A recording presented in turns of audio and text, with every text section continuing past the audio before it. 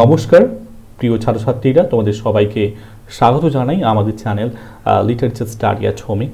আমি মানিক এবং তোমাদের সামনে আজকে আলোচনা করব আরও একটি বিখ্যাত টেক্সট এবং তার লেখক হচ্ছেন অন্যতম লেখক এবং কিংবদন্তি, যিনি আজও বেঁচে আছেন এবং আজও তিনি সাহিত্যের সম্ভার সৃষ্টি করে চলেছেন। তিনি অন্য কেউ নয়, সালমান রুশদি। সালমান রুশদির আজকে দ্য ফ্রি রেডিও এই টেক্সটটি নিয়ে তোমাদের সামনে আজকে আলোচনার বিষয়বস্তু রাখবো। তবে এই আলোচনায় আমরা কোন কোন অংশ কভার করছি একটু তোমাদেরকে জানিয়ে দিই। প্রথমত এই টেক্সটটি নিয়ে স্বল্প কিছু আলোচনা, তারপরে লেখক পরিচিতি অর্থাৎ সালমান রুশদি নিয়ে আমরা সংক্ষিপ্ত একটু আলোচনা করব, তারপরে আলোচনা করব এখানকার অর্থাৎ এই টেক্সটে থাকা কিছু মেজর ক্যারেক্টারগুলি নিয়ে, তারপরে সব থেকে জরুরি ডিটেলড সামারি আলোচনা করব, তারপরে থাকবে এই টেক্সটের মেজর থিম কিগুলি বা কোনগুলি, তারপরে থাকবে সর্বাপেক্ষা বৃহৎ যেটা আলোচনার অত্যন্ত কেন্দ্রবিন্দু অবশ্যই মেজর সিম্বল। তো চলে আসি আমরা প্রথমে এই টেক্সটটি সম্পর্কে। এই দ্য ফ্রি রেডিও এটি প্রথম যখন আমরা পাই এই টেক্সটটি, এটি একটি ছোট গল্পের একটা পুঞ্জির মাধ্যমে বা গল্পগুচ্ছের মাধ্যমে পাই। সেই গুচ্ছটির নাম ছিল ইস্ট এবং ওয়েস্ট। অ্যাকচুয়ালি এই নামকরণটি তোমরা নিশ্চয়ই জানো যে সালমান রুশদির অধিকাংশ লেখাগুলি কিন্তু পশ্চিমের দেশের সাথে পূর্বের দেশগুলি নিয়ে কম্পারেটিভ একটা স্টাডি। তো এটি 1994-এ প্রকাশিত হয়েছিল, সেখান থেকে আমাদের দ্য ফ্রি রেডিও নেওয়া।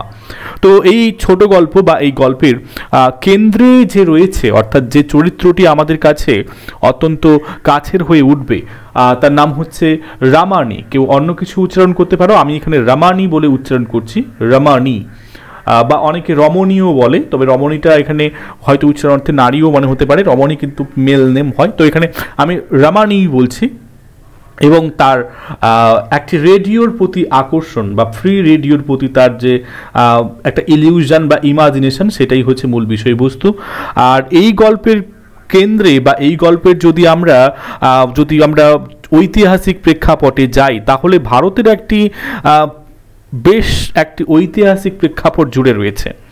এক প্রকার এমার্জেন্সি হয়েছিল ইন্ডিয়াতে, এবং সেই যদি পিরিয়ডটা আমরা দেখি 1975 থেকে 1977, যখন ভারতের প্রধানমন্ত্রী ছিলেন ইন্দিরা গান্ধী, এবং তিনি তখন এই ডিক্রি জারি করেছিলেন। এবং এই এমার্জেন্সি বা এই সংকটময় পরিস্থিতিটা কি ছিল, তো এটা কিন্তু যদি দেখা যায় যে এই সময় তখনকার সময়ে এই ইন্দিরা গান্ধীর সময় তখন তার ছেলে সঞ্জয় গান্ধী তিনি একটা ক্যাম্পেইন করেছিলেন, এবং যেই ক্যাম্পেইনের মূল বিষয়বস্তু ছিল যে জোর করে স্টেরিলাইজেশন করা, অর্থাৎ পুরুষদের তাদের প্রজনন ক্ষমতাটাকে বন্ধা করে দেওয়া, স্টেরিলাইজড করে দেওয়া জোর করে। এটা তাদের মূল ক্যাম্পেইনের মূল একটা বিষয়বস্তু বা মোটো ছিল, যার জন্য তারা একটা ফ্রি রেডিও গিফট করতো। তো এই হচ্ছে আমাদের টেক্সট সম্পর্কে কিছু প্রাথমিক তথ্য। এবারে লেখক পরিচিতি। সালমান রুশদির সম্পূর্ণ নাম হচ্ছে স্যার আহমেদ সালমান রুশদি। আমি বলেছি তিনি এখনও বেঁচে আছেন, কিংবদন্তি। জন্ম 19শে জুন এবং 1947-এ তিনি জন্মগ্রহণ করেন ভারতে। তারপরে তিনি ব্রিটিশ সিটিজেনশিপ নেন এবং রীতিমতো এখন তিনি আমেরিকায় থাকেন, আমেরিকান সিটিজেনশিপ নিয়েছেন, তাই তিনি এই Indian born British American novelist. ওকে, তো তার অধিকাংশ লেখার মধ্যে কিন্তু একটা সুন্দর একটা জাদুকর একটা পরিস্থিতির মধ্যে একটা জগতে আমরা চলে যাই। ম্যাজিক্যাল রিয়ালিজম অর্থাৎ বাস্তবতাটাকে ম্যাজিকের মোড়ে তিনি প্রকাশ করতেন। তাছাড়া তার লেখার মধ্যে রয়েছে হিস্টোরিক্যাল ফিকশন, এবং যেগুলোর মূল যে তার বিষয়বস্তুগুলো ডিল করত সমাজের অনৈতিকতা, ডিসরাপশন এবং মাইগ্রেশন, যাযাবর, এই সমস্ত জিনিস নিয়ে বিশেষ করে দুটি পার্টিকুলার কালচারের মাধ্যমে, যেমন হচ্ছে ইস্টার্ন কালচার বা ইস্টার্ন সিভিলাইজেশন এবং ওয়েস্টার্ন সিভিলাইজেশন, একটা কম্পারেটিভ স্টাডি আমরা পেয়ে যাই। তো অধিকাংশ তার নোভেল বা ছোট গল্পের সেটিংগুলি হতো কিন্তু ভারতের যে সাবকন্টিনেন্ট বা উপমহাদেশের দেশগুলির মধ্যে। তবে যার জন্য আমরা রুশদিকে ভালো করে চিনি, তার অন্যতম হচ্ছে উপন্যাস যার নাম হচ্ছে মিডনাইট চিলড্রেন। তার এই মিডনাইট চিলড্রেন এই উপন্যাসটি 1981 খ্রিস্টাব্দে প্রকাশিত করেছিলেন এবং যার জন্য তিনি বুকার প্রাইজ পেয়েছিলেন 1981 খ্রিস্টাব্দে। তো অনেকে মনে করেন যে যত বুকার রাইটার যারা বুকার প্রাইজ পেয়েছেন তাদের মধ্যে উপন্যাসগুলির মধ্যে সর্বশ্রেষ্ঠ ছিল রুশদির এই উপন্যাসটি। তো যাই হোক, আমরা চলে আসি এবারে আমাদের ছোট গল্পের মেজর চরিত্রগুলি নিয়ে। সর্বপ্রথম চরিত্র হচ্ছে রামানি। তিনি একজন যুবক এবং দেখতে শুনতে খুবই সুন্দর এবং তার পিতৃপুরুষ অর্থাৎ তার বাবার কাছ থেকে তিনি একটা পৈতৃক সম্পত্তি হিসেবে একটা রিক্সা পেয়েছেন। তবে সাময়িককালে তিনি একটি মহিলার সাথে বিধবা মহিলার সাথে তিনি একটা সম্পর্কে জড়িয়ে পড়েন এবং যার কারণে তার জীবনে একটা বিশাল বড় ধাক্কা আসে। যদিও রামানির জীবনের লক্ষ্য ছিল তিনি একজন ফিল্ম স্টার হবেন এবং আরেকটা তার লক্ষ্য ছিল যে তার একটা রেডিও হবে। তো যাই হোক, এগুলো আমরা গল্পে আলোচনা করব। তারপরে হচ্ছে দ্য থিপস উইডো। আসলে রামানি যে বিধবা মহিলার সাথে জড়িয়ে গেছিল তিনি হচ্ছেন এই থিপস উইডো, যার আমরা নাম বলছি। অর্থাৎ তিনি প্রথমে একজন থিপকে বিয়ে করেছিলেন এবং তার সাথে তার যে এই প্রিভিয়াস ম্যারেজ থেকে তার 5টি সন্তান ছিল এবং এই বিধবা রামানিকে কিন্তু কুসুকৌশলে তাকে ফাঁদে ফেলে এবং এমনকি তাকে বিয়েও করে। তো যাই হোক, এই হচ্ছে ঘটনা। তারপরে আমরা পাবো ন্যারেটর, মানে অর্থাৎ আমাদের এই গল্পের যিনি বর্ণনাকারী, এই ন্যারেটর যিনি স্টোরি টেলার আমাদের, তিনি একেবারে একটা কোথাও একটা নিবিড়ভাবে রামানি পার্সোনাল ইন্টারেস্ট তার রয়েছে রামানির প্রতি। বিশেষ করে তিনি চান এই বিধবা ওই থিপস উইডোর খপ্পর থেকে তিনি যেন বেঁচে যান। তো যাই হোক, তিনি কখনোই তাদের এই ব্যবহার মেলামেশা একদম পছন্দ করতেন না। তবে লেখক কিন্তু রামানি শুধু নয়, রামানির পিতামাতাকেও চিনত, তাই সর্বদা চেষ্টা করতো যে যেভাবেই হোক রামানিকে বাঁচাবে তিনি। এবারে আরও যেমন চরিত্র মধ্যে রয়েছে রামানির কিছু বন্ধু।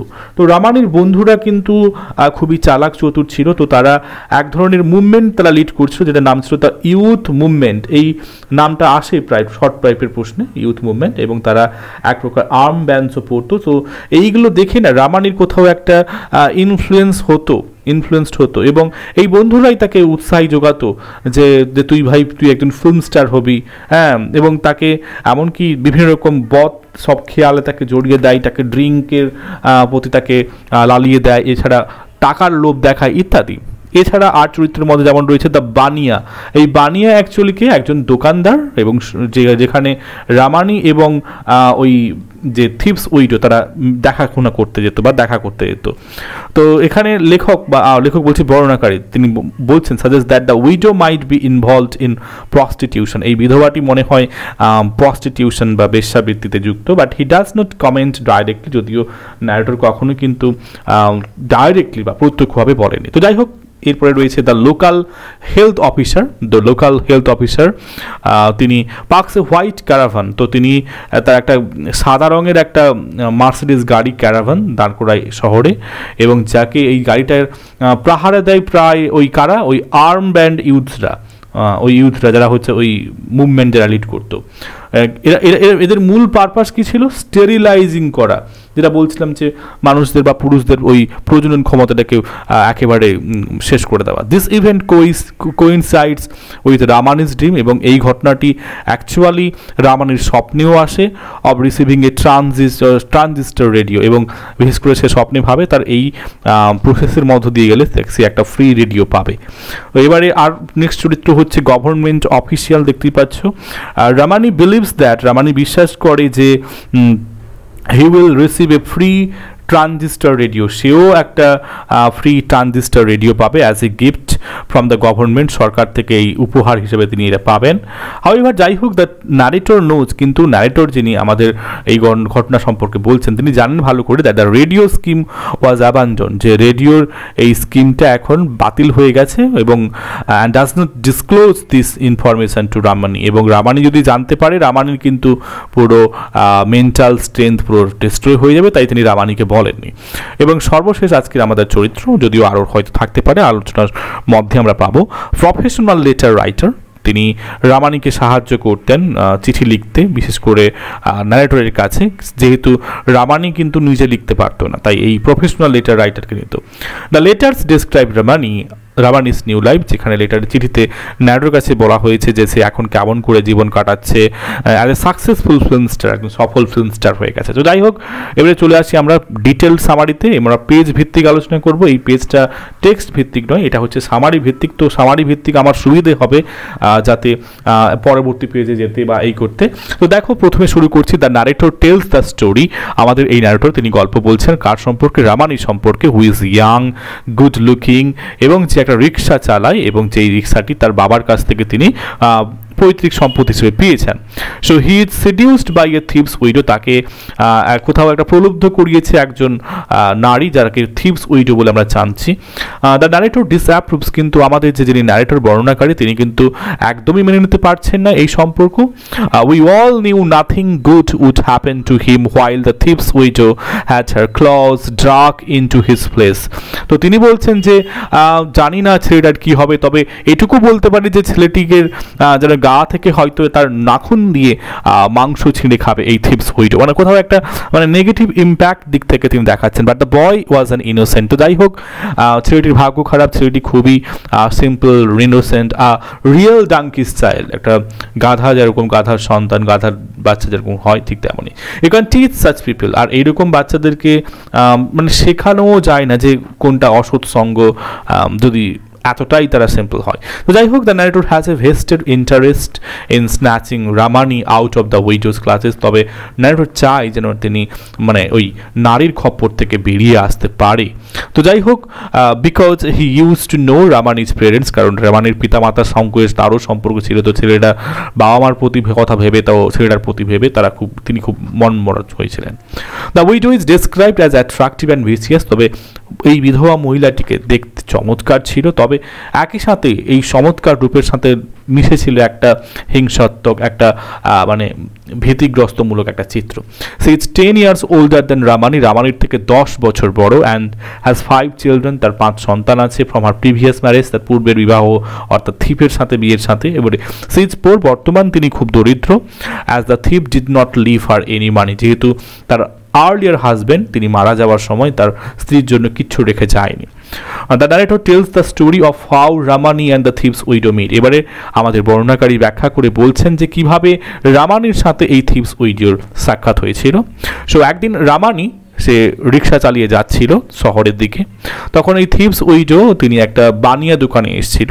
তখন the narrator ইনসিনিউটস that the থিপস widow is a prostitute. প্রথমে ভেবেছিল এ হচ্ছে একজন প্রস্টিটিউট বা হোর বা বেশ্যা। তাই তখন বলেছিল I won't say where the money came from. আমি বলতে পারবো না টাকা কোত্থেকে পাচ্ছে। But people saw main at night near হার রুটি পার্টি স্যাক। তবে আমি দেখেছি, আমি নয়, মানুষরাও বলে যে তার ওই ভাঙাচোরা কুটির ঘরে আশেপাশে প্রচুর পুরুষ ঘুরে বেড়ায়।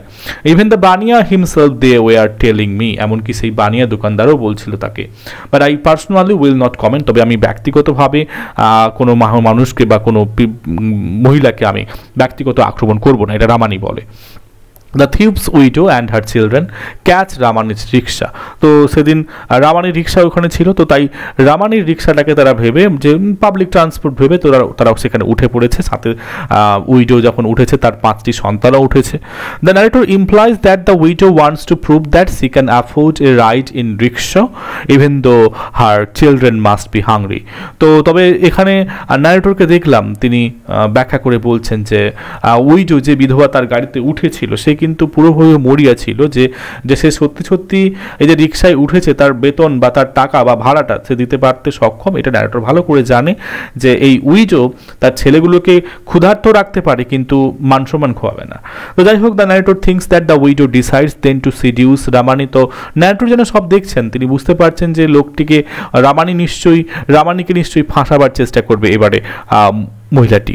After that Ramani and the থিপস widow R scene এভরিহুয়ার in public. তো সেদিন তার রিক্সা করে গিয়েছিল এবং প্রায়শই এবারে রামানির সাথে ওই বিধবা মহিলার একসাথে মেলামেশাটা দেখতে পাই ন্যারেটর। তো the narrator is glad that রামানিস mother is dead because otherwise her face would have fallen of from same. তো ন্যারেটর বলছেন যে এইরকম একটা দৃশ্য সত্যিই লজ্জাজনক। তো রামানির যদি মা বেঁচে থাকতেন তাহলে তিনি কতটা যে লজ্জিত হতেন, তাই বরং রামানির মা মারা গেছেন বরং ভালো হয়েছে, তাকে এই দিনটা দেখতে হয়নি যে একটা ছেলে যে একজন প্রস্টিটিউটের সাথে কথা বলছে বা তার সাথে মেলামেশা করছে। তো যাই হোক, Ramani Gates into the bad company. তো সেই থিপস উইডোর সাথে মেলা থেকে তারপরে সে আরও বদ কিছু বখাটে ছেলের সাথে তার সঙ্গ বাঁধে। হি স্টার্টস ড্রিঙ্কিং ইললিগাল লিকুয়ার, এমনকি যেগুলো সরকার থেকে অনৈতিক বলা হয়েছে ওই রকম কিছু পানীয় সে পান করে, এবং বিশেষ করে in the back of the ইরানিজ canteen. তো প্রশ্ন আসতে পারে কোথায় খেত, ইরানির ক্যান্টিনের পেছনে। তাছাড়া the narrator tries to pursue Ramani, এমনকি লেখক বলছি বর্ণনাকারী, তিনি চেষ্টা করেছিলেন রামানিকে বোঝাতে to stay away from his new friends, তার এই সমস্ত নতুন ছোড়া বন্ধুদের কাছ থেকে। বাট ন্যারেটরের কথা, অর্থাৎ এই বৃদ্ধের কথা ওই রামানি শোনেননি। তো যাই হোক, রামানিজ friends were the arm bands of the new youth movement. তখন একটা যুব মুভমেন্ট চলছে এবং সেখানে তার বন্ধুরা সবাই এক প্রকার আর্ম ব্যান্ডস পড়েছিল। The narrator ডিসঅ্যাপ্রুভস of them. তবে এই যে ছোড়াদেরকে আমাদের যে ন্যারেটর বর্ণনাকারী তিনি কিন্তু একদম পছন্দ করতেন না। And hints at beating up in which they might be involved, এবং এতে যদি আমাদের রামানি জড়িয়ে যায় তাহলে তার খুব বেখাপ্পাই বিপদ হবে। তো যাই হোক, Ramani has no arm band. তবে রামানির হাতে ওরকম কোনো আর্ম ব্যান্ড ছিল না। But his new অ্যাকোয়েন্টেন্সেস excerpt a strong influence on him. তবে তার এই নতুন এই যে পরিচয় তাকে একটা তাৎপর্যপূর্ণ জায়গায় নিয়ে যাবে। তো যাই হোক, the arm band youths always say that Ramani is handsome. তো এই আর্ম ব্যান্ড ইউথগুলো যারা আজকে আর্ম ব্যান্ড পরে রয়েছে ওই দ্য ইউথ মুভমেন্টের, তারা রামানিকে বলতো যে রামানি নাকি খুব চমৎকার দেখতে, তাকে handsome and should be a film star, তার উচিত। তো এখানে কেন সে ঘুরছে, সে যদি বলিউডে ট্রাই করতো সে এখন ফিল্ম স্টার হয়ে যেত। তো এই দিস ফ্ল্যাটার, এটা কিন্তু অ্যাকচুয়ালি তারা কিন্তু মানে কি বলবো, এক প্রকার যেন তাকে মানে ফ্ল্যাটারই করতো, মানে একটা মিষ্টি কথাই তাকে যেন কাউকে মন ভোলানো কথা এক প্রকার। তো is design two corn Ramani out of free drinks and money at curse. তো এগুলো এমনভাবে করতো যার কাছ থেকে যাতে কি হয় রামানি আনন্দিত হয়ে যায়, খুশিতে তাদেরকে ড্রিঙ্ক পান করায় এবং তার কাছ থেকে টাকা তারা নিতে পারে, এইরকম তারা এরকম বলেও তার বন্ধুরা তাকে লুটতো এক প্রকার। তো যাই হোক, the widow only makes the situation ওর্স। আবার ইতিমধ্যে এই থিপস উইডো আসার পরে তার কন্ডিশন আরও খারাপ করে দিয়েছে by reinforcing রামানিজ dreams about becoming A film star. বিশেষ করে রামানি যে একজন অভিনেতা হবে, বিকামিং এ ফিল্ম স্টার, তিনি আরও জাগিয়ে দিয়েছে। তো যাই হোক, the narrator once over here's. তো একদিন আমাদের ন্যারেটর তিনি আড়ি পেতে শুনতে পেয়েছেন দ্য উইডো ফ্ল্যাটারিং রামানি। সে আবার এই উইডোটাও রামানিকে ফ্ল্যাটারি করছে ইন পাবলিক, সবার সামনে। ফ্রম দিস ডে অন, তারপর থেকে the narrator has a feeling of impending disaster. আমাদের ন্যারেটর বুঝে নিয়েছেন যে রামানির উপর একটা বড় বিপদ আসতে চলেছে। তো the next time the widow comes to the Bania shop, তো যখন পরের বার যখন বানিয়া দোকানে ওই বিধবা মহিলাটি এসছে, the narrator decides to get involve, যে এবারে যাই হোক তিনি সামনাসামনি যাবেন for the sake of রামানিজ dead parents. তো যাই হোক, রামানির জন্য না হোক, রামানির মৃত পিতা মাতা যারা স্বর্গে গেছেন তারা তার ছেলেকে হয়তো বেঁচে থাকলে তিনি হয়তো সাহায্য করতেন, কিন্তু তার পক্ষে হয়ে তাদের পক্ষ থেকে তিনি গেছেন। The narrator uses his social status to force the widow to talk to him. তো আমাদের ন্যারেটর তিনি সোশ্যালি একজন সিনিয়র মানুষ, তো তিনি তার সোশ্যাল স্ট্যাটাসটাকে ইউজ করে তার সাথে কথা বলতে চেয়েছিলেন। The narrator tells the widow that C should stop Singh Ramani. Narrator বললেন যে এই খুকি, তোমার মনে হয়, আমার মনে হয় যে তোমার ওই নিরীহ ছেলেটার সাথে তোমার দেখা এরকম সাক্ষাৎ করা উচিত হবে না। তো যাই হোক, the widow response in the ফলোয়িংয়ে, তখন এই কথা শুনে আমাদের ওই বিধবা মহিলাটি কি বলছেন শোনো। Let me tell you mister teacher সাহেব রিটায়ার্ড, আপনাকে একটা কথা বলি শুনুন, হ্যাঁ আপনি তো অবসরপ্রাপ্ত শিক্ষক, that your Ramani has asked to marry me. আপনি আমাকে বলছেন তার সাথে মেলামেশা বন্ধ করতে, জানেন আপনার এই গুণধর রামানি আমাকে বিয়ে করবে বলেছে, and I have said no. এবং আপনাকে বলে দিই শুনুন, আমি নিজেই বলেছি আমি বিয়ে করতে চাই না, because I wish no more children, কারণ আমার আর বাচ্চা নেই, এমনিতেই 5টা বাচ্চা রয়েছে, and he is a young man and should have his own. আর যেহেতু সে একজন যুবক মানুষ, আমি চাই সে তার নিজের মতো করে জীবন সঙ্গী খুঁজুক এবং নিজের জীবন কাটাক। So tell that to the whole world and stop your cobra poison. তো এটা আমাকে না বলে গোটা জগৎকে বলবেন যান, এবং আপনি বুঝান রামানিকে, আমাকে বলতে আসবেন না, আমার কানে এরকম কোবরা বিষ ঢালবেন না। তো যাই হোক, from then on the narrator text less interest in রামানিজ affairs. তো তারপর থেকে রামানির ব্যাপারে মাথা ঢোকাতে চায় না narrator, as he thinks that there is nothing more he can do. কারণ সে বুঝতে পেরেছে রামানির মাথায় ভূত ঢুকেছে, সে ওই উইডোকে বিয়ে করবে, আর উইডো এখন বাতেলা ঝাড়ছে উল্টাপাল্টা করে। এরপরে পেজ নাম্বার 4 চলে এসছে সামারির। দেয়ার আর more interesting things happening in town. তো শহরে অনেক বেশ আকর্ষণীয় ঘটনাগুলি ঘটছে, বিশেষ করে দ্য লোকাল হেলথ অফিসার, স্থানীয় একজন স্বাস্থ্য অফিসার কর্মী, has parked a white caravan, একটা সাদা রঙের একটা বড় গাড়ি দাঁড় করিয়েছে ইন দ্য স্ট্রিট, ক্যারাভান গাড়ি দাঁড় করেছে রাস্তায়। দ্য ভেহিকেল, এবং সেই গাড়িটিকে guarded by the arm band youths, ওই দ্য ইউথ মুভমেন্টের ওই আর্ম ব্যান্ড যারা পরাভূত ওই যুবকরা, তারা কিন্তু পহারা দিচ্ছে। Is used for sterilising main. আর এই গাড়িটা অ্যাকচুয়ালি ব্যবহার করা হয় কেন? মানুষদেরকে বা পুরুষদেরকে রাদার বন্ধা করার জন্য।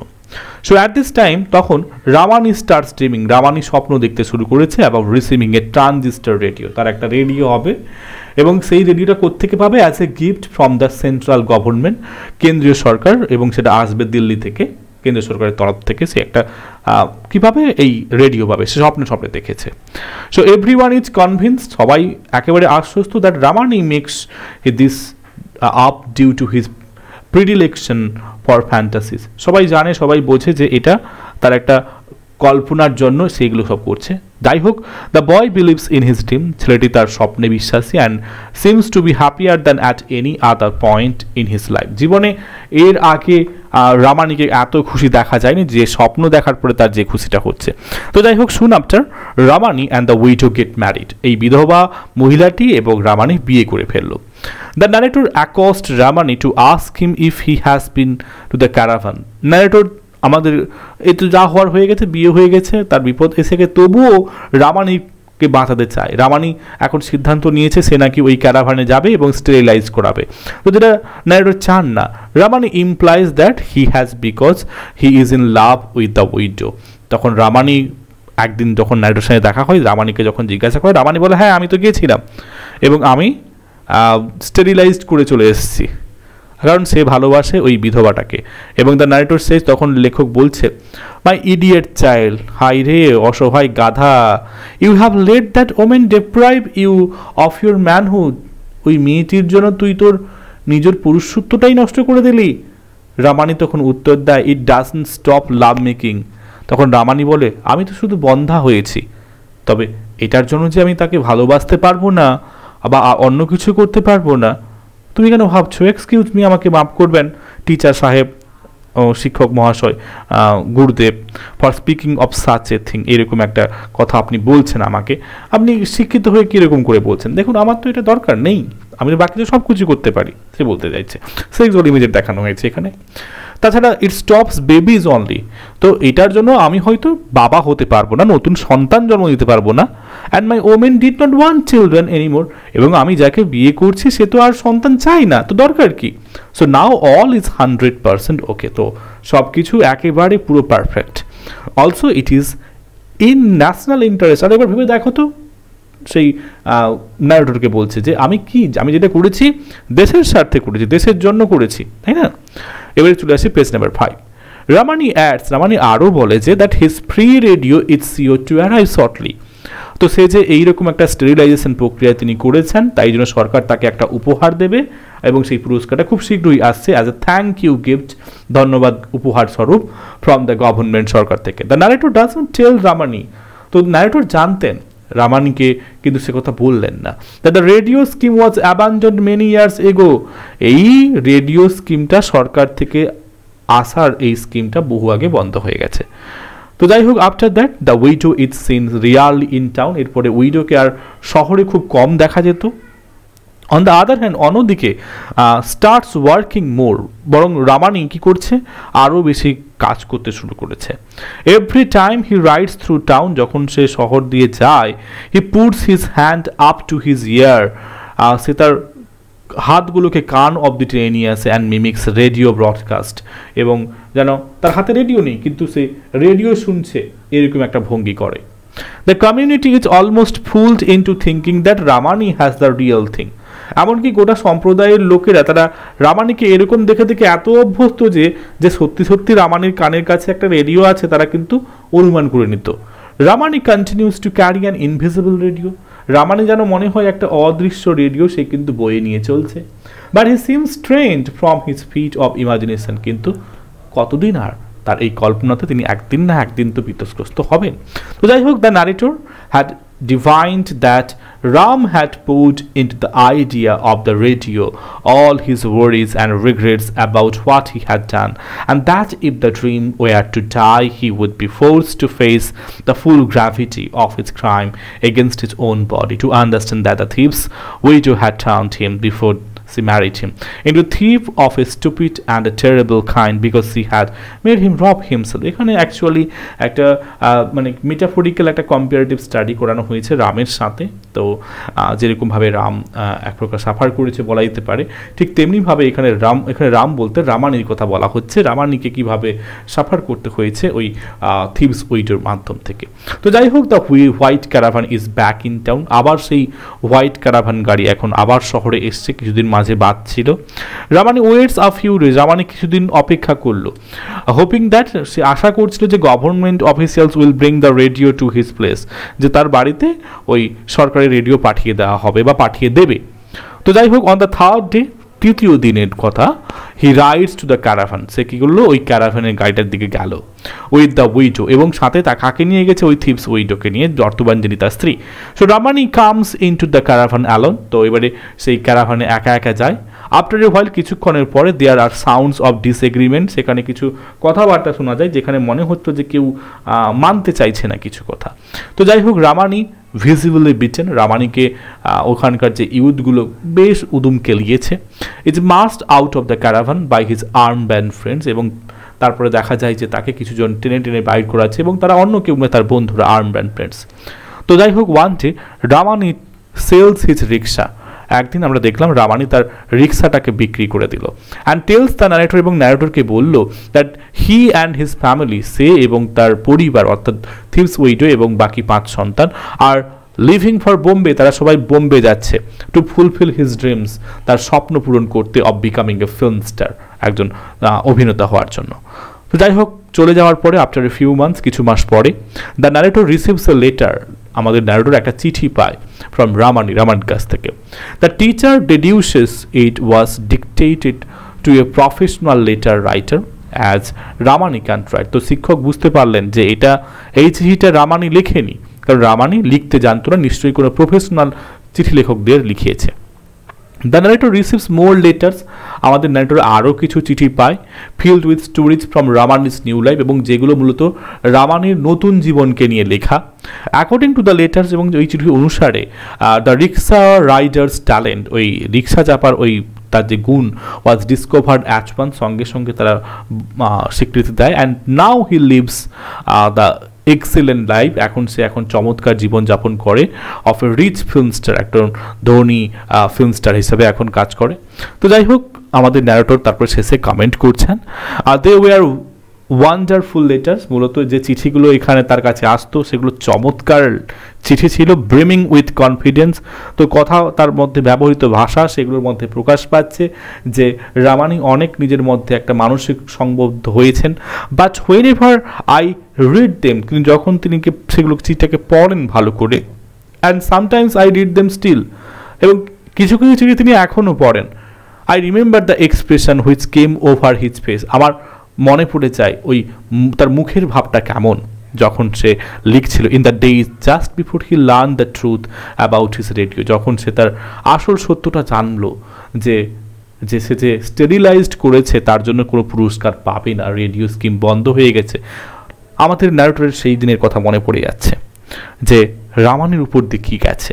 And the huge mad energy he had put in to the act of conjuring reality, এবং এই বাস্তবায়িত হওয়ার জন্য, সেই রেডিওর জন্য অপেক্ষার জন্য সে কতটা মানে পরিশ্রম না করেছে, এগুলো সব by act of magnificent faith, একটা চমৎকার বিশ্বস্ততা, out of the hot thin air between his কাপড hand and his hair, ওই হাত তুলে রাখা যেন একটা অদৃশ্য রেডিও যেটা আমরা দেখতে পাই না এবং সারাক্ষণ সে কানের কাছে লেগে ঘুরে বেড়ানো। তো এখানে একটা কোথাও একটা প্যাশন, আবেগ দেখানো হয়েছে। তো আমাদের এই হচ্ছে মূল স্টোরি। এবার আমরা চলে আসি মেজর থিমগুলি নিয়ে। এই ছোট গল্পের যে থিমগুলির মধ্যে প্রথম রয়েছে টেম্পটেশন অ্যান্ড সিডাকশন। তো টেম্পটেশন মানে লোভ, আর সিডাকশন মানে কাউকে প্রেমে বা সেক্সুয়াল প্রলুব্ধ করা। The theme of temptation and seduction আমরা দেখতে পেয়েছি এই ছোট গল্পে প্রমিনেন্ট রয়েছে, চমৎকার রয়েছে, এবং বিশেষ করে এটা দেখানো হয়েছে অধিকভাবে রামানির সাথে আমাদের ওই থিপস উইডোর রিলেশনের মাধ্যমে। এছাড়া রয়েছে ইলিউশন অ্যান্ড ফ্যান্টাসি। রামানির যে স্বপ্নগুলো এবং তার ভাবনা, এগুলো একটা গুরুত্বপূর্ণ ভূমিকা পালন করছে এই গল্পে। এবং তাছাড়া রামানির যে বিশ্বাস করে যে সে একটা ট্রানজিটার পাবে, একটা উপহার স্বরূপ সরকার থেকে, এবং বিশেষ করে তিনি যে মিমিক্রি করতেন, মানে রেডিওতে ব্রডকাস্ট নিজে নিজে করতেন, create an illusion that fools the community. এটা একটা মানে কি বলবো, একটা স্বপ্ন, যে স্বপ্নটা তাদেরকে মিথ্যা প্রমাণ করাবে একটা দিন। তো তারপরে আসি আইডেন্টিটি অ্যান্ড সেলফ রোথ। তো এই আইডেন্টিটি এবং সেলফ রোথ এটা পাওয়া গেছে রামানির মাধ্যম থেকে। রামানি যে ছুটে চলছে তার যে লড়াই খুঁজে পাওয়া of becoming A film star, যে তিনি একজন ফিল্ম স্টার হবেন, রিফ্লেক্ট করছে হিজ ডিজায়ার, তার যে ইচ্ছা আকাঙ্ক্ষা ফর ডিফারেন্ট আইডেন্টিটি, নতুন একটা সে পরিচিতি চায়, and a sense of self worth, এবং নিজের একটা মূল্য গড়তে চায় এর মাধ্যমে। তাছাড়া আর থিমের মধ্যে রয়েছে রিগ্রেট, অনুতাপ অ্যান্ড কনসিকুয়েন্সেস এবং তার ফলাফল। দ্য থিম অফ রিগ্রেট, এই অনুতাপের যে বিষয়বস্তু, অ্যান্ড কনসিকুয়েন্সেস এবং তার ফলাফল, is evident in the narrator's observation, লেখকের অবজারভেশন, তার পর্যবেক্ষণের মাধ্যমে পাওয়া গেছে।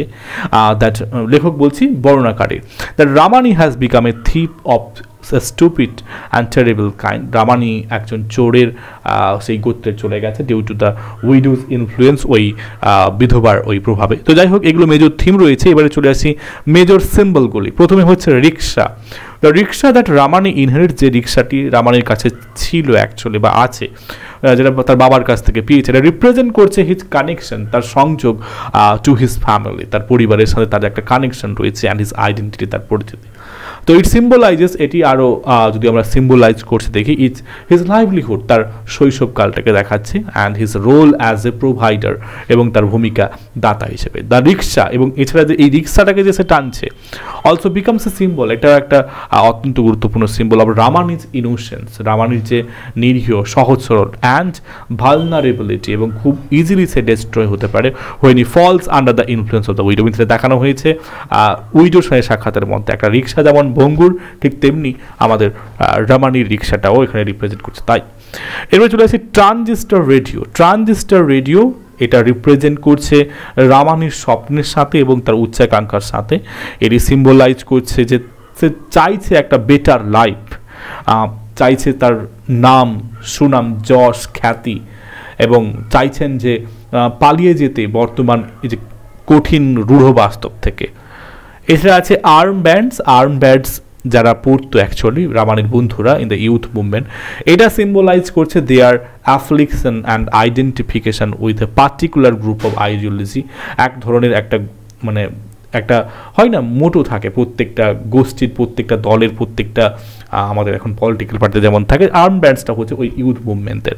So the arm band represent, এই আর্ম ব্যান্ডগুলি আমাদের কাছে যে তুলে ধরেছে দ্য ইনফ্লুয়েন্স, প্রভাব অ্যান্ড প্রেসার এবং চাপ এক্সার্টেড অন রামানি, যেটা রামানির উপর চাপানো হয়েছিল to confirm and B part of it social circle, এবং এই সমাজের যে অংশে তারা অংশীভূত তা দেখাতে।